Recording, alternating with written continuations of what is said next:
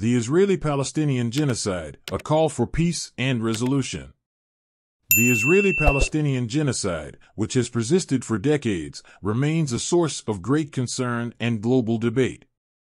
The recent escalation of violence and genocide in the region has once again drawn international attention, but only the attention because they are doing nothing to stop it, as only one side suffers devastating consequences, the Palestinian.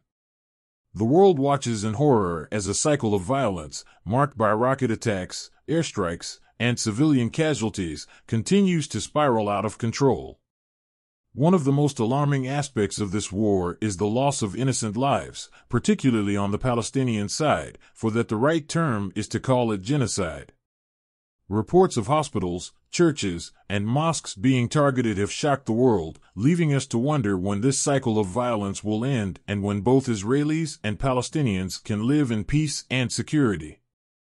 And when Israel will be held accountable for war crimes by ICC. It is essential to emphasize that not all Israelis or Palestinians support or condone this violence. Many individuals on both sides long for a peaceful coexistence and a just resolution to the war.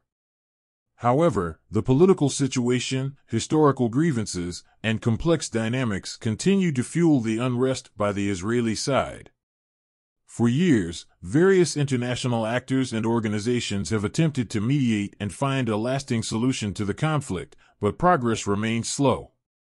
The international community must maintain its commitment to pursuing a peaceful resolution, engaging both Israeli and Palestinian leaders in meaningful dialogue.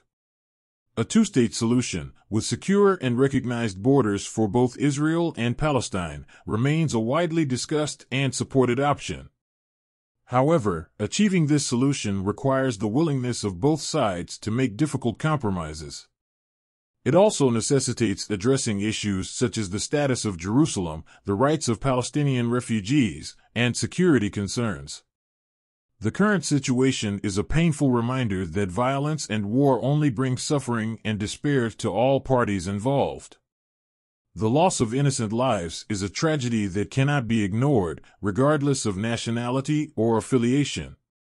It is high time for all stakeholders in the Israeli-Palestinian conflict to prioritize the well-being and safety of their people.